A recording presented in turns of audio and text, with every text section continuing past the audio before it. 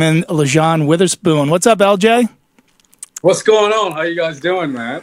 I'm doing all right, man. It's nice to see you. I'd like to see you. You look great, and I love Thank your you. old school spin on everything, because I call stuff Atari still. So I hope that everyone will enjoy our cassette that comes out this Friday. Yeah, I love the cassette tapes, man. They're making a comeback. Yes, sir. How you been, man? You know what? I'm hanging in, man. For the comics, the gigs are coming back a little bit, so there's a little sanity.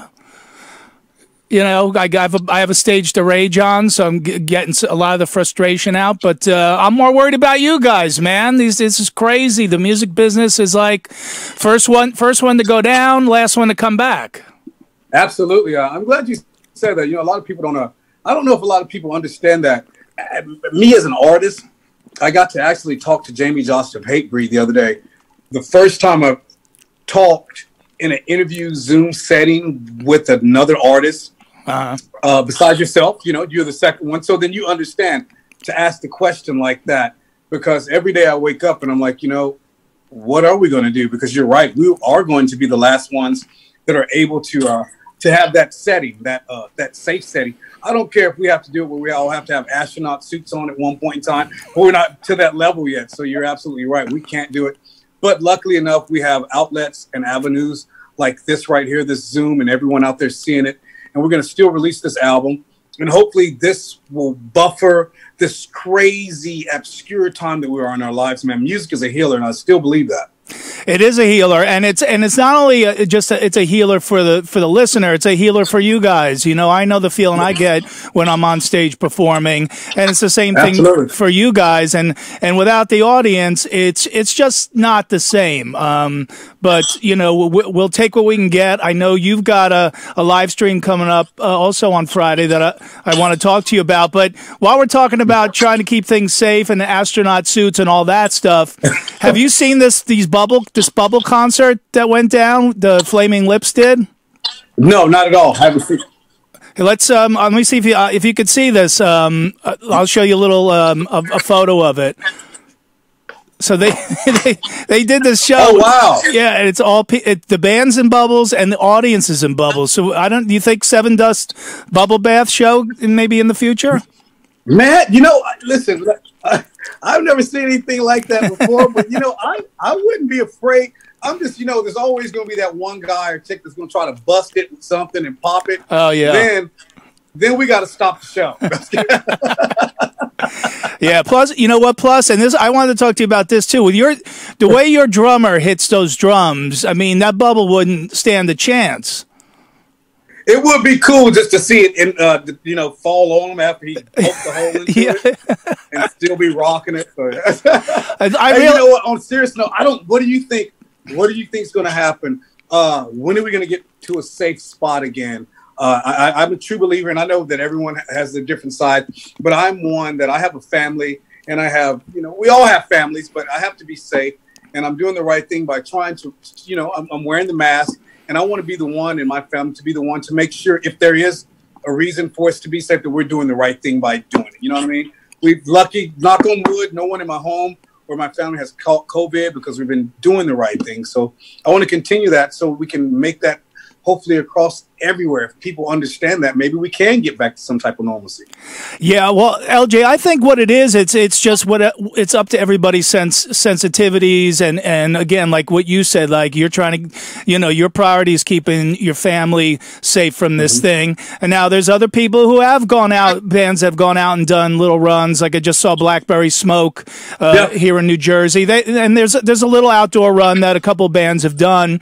So it's just a matter of, obviously, one, what's your sensitivity to the virus, and then two, financially, can you afford to go out and just do 4 or 5 shows? You know, it's like, how much money could I afford to lose on this run? Right. Now, what you just said, Blackberry Smoke, oh, I love those guys, Georgia boys, where we started from. Now, listen, Sevendust, a couple of months ago, we were in the talks of what we call a Nashville run, and that's a Friday, Saturday, Sunday, and then going back home on Monday. But these were in the towns that were allowing that type of setup. Now that all went to shit after everything kind of lost the bottom again. So hopefully we're going to build back up to that. But to let you know, we're not standing back. We're just waiting to make sure that everyone's going to be safe. We don't, you know what I mean? It's very important because I look at it like this. I look out in that crowd now. I just turned 48 on October 3rd. I have three beautiful children. And now when I go to a concert, I see that kid that was at the first Sevendust concert, and he has 4 kids. Now his kids have kids. Now he might be a granddad. I have to think about that and put that in consideration before we have the chance to go back out there again, because over 20-something years, we don't have fans. We have family. And that's what's crazy, LJ. Like, I can't believe this is your 13th studio album from Sevendust. I mean, I still think of you guys as like a newer band, but 13 albums. And I guess what they say is true. You know, the great ones make it look easy. Like, the time has just sort of passed. And now you have another classic coming out this Friday. You know, I've lived with the album now for about a week and a half, and it's like, yep, they did it again. They're back with another great album. It's crazy. Luckily, we were blessed enough to be able to record this album pre-COVID, pandemic, crazy world opening up to everyone's eyes. And so we were really focused on the music and what was going on in that magical time. And then everything happened afterwards. And we were sitting there with this album and not knowing what the world was going to allow us to do. And it was even mentioned for us to stop and don't put this album out until 2021. There's no way. As a band, us grown men, we know that we have a mission to do, and we made sure that we put this album out, and that's why it's coming out Friday. So I like to say thank everyone out there for the support, and stay safe. We're going to make it through this. I feel we're going to make it through this, you know, eventually. And even when we have to go to Florida and do this damn streaming thing, without y'all being there, I'm going to make sure that we each and every one of us put our heart and our soul into that show and try to make you feel like we're in your living room. It's going to be weird, but we're going to do it. Yeah. Oh, hey, listen, I've seen you guys do it many times. You know, there's no doubt you're going to do it again. Let me just ask you quick about the cover. So that's the cover? Like, there's not, your name's not on it, the name of the record's not on it. Is that correct? Yeah, no, we don't. I think they know what we look like about this point, man. The cover is definitely the Stones, and you don't need to see us anymore, I don't think so. But I mean, not even the name Sevendust is on there. We're just getting old. But let me tell you a reason I really gravitated towards this. You know what it reminded me of? The artwork. You sent me back, and we talk about old school. That's why I love you so much. And it just made me feel like a Pink Floydish era. Mm-hmm. And so that was something I thought was very strong and something that you will remember. Me being a kid, those album covers are always remembered and always made me think about something. So hopefully this album will, you know, kind of trigger that. So you're going to take off probably in the next day or two down from Kansas City down to Florida and put together this live stream, which also happens this Friday. The 23rd of October, and it's the only 2020 concert from Sevendust. So can you give us a little preview of what the fans can expect from that, and how can they see it? Weirdness. Okay, so first off, I know that we're all flying in, and we're going to a disclosed location. I've already seen pictures. It's a beautiful setup. Are you going to the NBA bubble? Is that where you guys are going? Oh, no. Hey, we're close to that, but we can't go in there. I don't know where them dudes have been. So listen, we're going to our own bubble, but we're really close to that bubble. So we go in, and it's only the band. I think 3 crew members. Yeah, I've seen the list. 3 crew members. The filming crew, 3, all masked. Everyone tight. No one else can be, because Union ran too. So somebody would pull that plug. They could blink. Somebody could blink wrong. It'll get that live show will be like, we can't hear him. Oh wait, we can't see him because that guy over there got mad at somebody. So you don't mess with the union, man. Yeah, not at all. So we're gonna be very cautious. I can only imagine, man. You know, I hope that it's gonna be fun because we haven't seen each other. The band, we hadn't seen each other for 7 months, so it'll be good for us to be back together. It's gonna be funny because we've not played these songs in a long time, but it's always. We've been a band for so long, man. We get back in there, and it's just like a machine that gets back to work. So I'm excited about that, and hopefully everyone can enjoy themselves. I'm going to try to take it a little easy. If you're home with your grandmas and stuff, and I'm doing this right here, don't knock nothing over. Be cool. Have a good time. Be safe. Yeah. Don't knock anything valuable over, at least, right? Right. Hey, man, you came out of the gate swinging with a cover of Soundgarden, "The Day I Tried to Live." Like, I love the Stones on you, man. You're like, yeah, we're coming right out of the gate, and I'm going to tackle Chris Cornell. And, you know, it's been, what, about 4 years now since he's been gone, but it still seems, you know, so fresh. Did you have a backup plan for this, or did you say, we'll record it, but I don't know if it's going to go on? Like, that doesn't, not taking away from what you can do vocally, because you're incredible, but, you know, tackling Chris, man, that's a whole other ball game, right? Absolutely. Sevendust, everyone knows out there that we're not known to be like a cover band. Yeah. But at this point in our career, we talked as a band and said, hey, man, wouldn't it be fun to do a cover song on this album? Yeah, of course. And with us, it's hard because we all have opinions, and everyone, there's songs coming from all kind of directions. We should do this. We should do this. We should do this. You know, Morgan was like, we should do My Sharona. And I'm like, absolutely. I don't even know what that means. Because it's a drum song. All right, sure. I like the song, but I don't know what it means. I'm not singing that. So, thankfully, Elvis Bassett, our producer, which I feel like is a sixth member of the band, came in and said, what about Day I Tried to Live? And to me, and of course, all of us were like, wow, that's a Soundgarden. Yeah, that's great. I said, it could have been any Soundgarden song or any Chris Cornell song, but I honestly looked at him and I said, well, who's going to sing it? And everyone laughed and said, well, you. And let me tell you what. To answer your question, it was probably for a few days, I felt like, wow, how can I compare? What can I do to, okay, first off, I can't do that. I can't think of it that way. I can't go into doing this song to someone that I pay so much homage to that I feel like we wouldn't be in the world of rock the way we are if it wasn't for his talent. I can't go in and sing it like him. I have to go in and sing it like Lajon Witherspoon from Sevendust sings it. Yeah. And that's what I was able to do. But what I did was I waited to the last track of this album to sing the song. And I went in as a grown man and I thought about his legacy. I thought about the way he influenced me. I thought about the times that I saw him in concert and how I was amazed. And then I thought about his passing and how he passed. And then I thought about his family. And I thought about my family, and I thought about him as a man, and I thought about his kids and what they think about their father. And all those things, those emotions really, it resonated with me. Yeah. And so that's when I went and I did that song, and I didn't do it any other way than the way that I felt coming from me. Yeah, and that, you know what, man, all that just says so much about why you're such a great performer, man. I love watching Sevendust play live. Yeah. I think we missed each other last time in LA when you were playing with Pop Evil. I was there that night. Oh, yeah.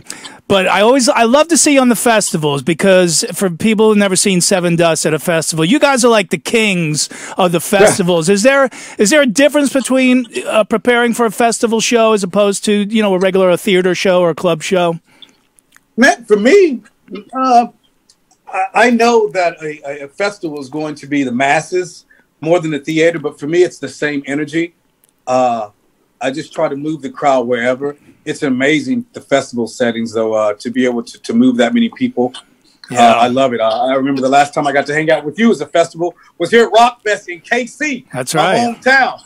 So I look forward to those days again. But yeah, festivals are beautiful, man, because you're not just seeing one style of music, you're seeing everybody. For me, a festival is always like I say like a family reunion of sorts, or like a summertime thing where normally we're always on the roads in different places. We all get together at a festival, and it's always a good time. I pray to get back to that day.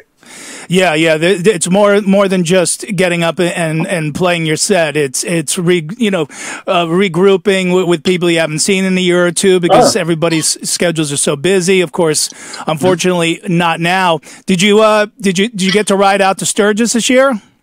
Oh, absolutely not. No, you did not do that. After you gave me the whole rap about the family, I asked you if you went to Sturgis, but being outside on the bike must be nice. Yeah, I normally would, man. You know, and Johnny Dare, Johnny, one of my great friends, of course, Dixon. We go to Sturgis. We take the bus to take the bikes down. But actually, everyone kind of stayed back this time, man. I really believe to the fact that people are really being cautious and doing the right thing and not taking the chance of endangering their family and other people. That's my opinion. That's why I didn't go. I couldn't afford to go down there and take the chance. Just trying to be safe and doing the right thing. I missed it. What a great time, though. I missed it. Did you have the bike out at all this summer? You must have been out riding, no? Not really? Man, see, don't make me feel bad. I've been looking I'm telling Dare, man. Please, I've been riding my Swagtron. This is my bike, the little electric one. My motorcycles are, man, they've been neglected this COVID, man. I feel like they caught it, but I got to go. I'm going to go out there and doctor them up. And I still ride in the winter. I ride all year round, so I'm going to get back into bikes. You got one of those electric bikes? Yeah, we got a couple of those electric Swagtrons. They've been really good to us, and they're fun. Me and the wife can ride them. I can pedal for a little while, but I just use the throttle the whole time. And I'm like, I'm really not exercising, but this is still fun. It's like a little motorcycle. Well, that's the problem, LJ. The cat that sells bikes in my neighborhood, I bought all my bikes from him, and he goes, "You should try an electric bike." And I go, "What's that about?" He goes, "Well, you could pedal, but then, if you need the motor, you could put the motor on." I'm like, I go, "The minute I use the motor for the first time, I'll never use the pedals again." Ever. Only when the motor dies is when you use the pedals. Right. Yeah, exactly. I found myself, man, they closed down. So we have an Applebee's in our neighborhood. They closed down due to COVID. They couldn't last anyway because it's in a neighborhood. But I would ride. It was so fun to ride around the lake on our Swagtrons and go to Applebee's and have a little drink and bring some food back home, man. Yeah. But, those days are long gone. But listen, we got to have an intervention for Morgan because as much as I love watching you guys do your thing live, I'm always tense the whole show because he's back there and he weighs all of 112 pounds and he's hitting those drums hard. I feel bad for him and the drums at the same time. And I think the first time I saw you guys live, I'm standing on the side of the stage in Kansas City, and he comes off after the last song and he's in pain as he's walking by me. I go, "You all right?" He's like, "I popped my shoulder out." I'm like, see, that's what I worry about. It's like you're popping your shoulder out while these are nice people. Just play the drums reasonably, but he can't do that. We can't do that. We've always said Sevendust was a sport from day one. And we go out there and we try to kill it every time, man. I know you do. I think now he might need to take it a little easier because we are old these days. Yeah. And we had jam like we normally jam. But no, man, that's what we still do. And this weekend, we're going to do the same thing. I'm sure somebody will be hurt. Yeah. I thought about rocking out. My neck started hurting just thinking about it. Yeah. We're definitely going to do it, man. We have to bring it. I think it would be weird to see us in an element of not jamming because I feel like that's what our music brings, and that's the energy that we bring around each other, and that's the energy that the family that we built together, not fans, the family out there, that's the energy they did create. Even with them not being there, I still feel their energy, if that makes sense. In a weird way, I can feel it. I anticipate what's going to happen because it's happened and I've seen it. So it's like this is cool. It's just a good feeling to have to go into it. Yeah, no, I get what you mean, man, and I say that about Morgan, because I know him very well, and it's the highest compliment to him because I'm such a fan of his drumming.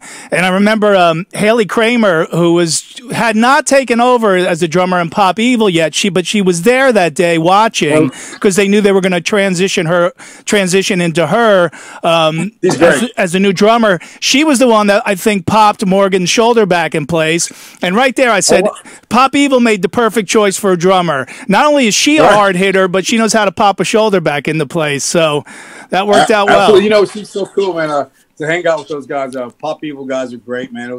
I miss the days of being out on the road. I never thought that after all these years, because normally, I've taken advantage of being at home. We would not be here. We would be on the road, not seeing our families. So it's been very cool to actually be daddy, be husband to the wife, like I should be all the time. But we're out there on the road, so it's been I've taken that and I've loved it. But yeah, I miss all my partners out there, my brothers and sisters out on the road, man. It's been crazy to think that after all these years and all the things that you've done and you get to do, that now it's like we could still do music, but at what capacity and how, what way? We don't have the answer to that. Like, what is it going to be like? Yeah. Well, you know, for all the fans of Sevendust out there and just heavy music in general, obviously the best way to support all these guys is to buy the new album, Blood and Stone. It's out this Friday. Also check out the live stream. You know, I can't recommend these guys more as a live band, even though it won't be the ideal setting. They still bring tons of energy. It's a great show. So that's all this Friday. It's Sevendust Friday. Get to where you need to get to. Download the cassette tape. Get the live stream. Wait, LJ's watching you. I don't have my glasses, so I have to do this to see you real good. Oh no, you don't. Listen, I don't need to be on that metal show. We were never in high def, and people used to go, "What's up with that?" I go, "Why would you want to see the three of us in high definition? That's like watching porn in HD." Oh my God, I love it. Man, thank you so much. Well, you made my whole day. This is you made me smile. I needed this for sure. Hey, you make a lot of people smile. And before I let you go, I just want to say condolences, man, to you and your family. I've had the pleasure of meeting them on a few occasions, and you have an absolutely beautiful family. So big love to you and the family, my friend. Thank you. My wife told me to tell you hello, by the way. So that means a lot for you even to recognize and to say hello to them. That's going to make their whole day too, man. Yeah. Thank you. And you keep doing what you're doing and stay safe. I cannot wait to see what you have coming out in the future, man. And just God bless you guys, man. Yeah, we'll stay in touch, brother. Thank you so much. Yes, sir. Be well. Right on, guys. See ya. Cool. LJ, one of the coolest guys in the business, man. He's just one of those guys. Everybody loves that guy. You can never hear a bad word about him, and great performer. So happy to have some time with him today.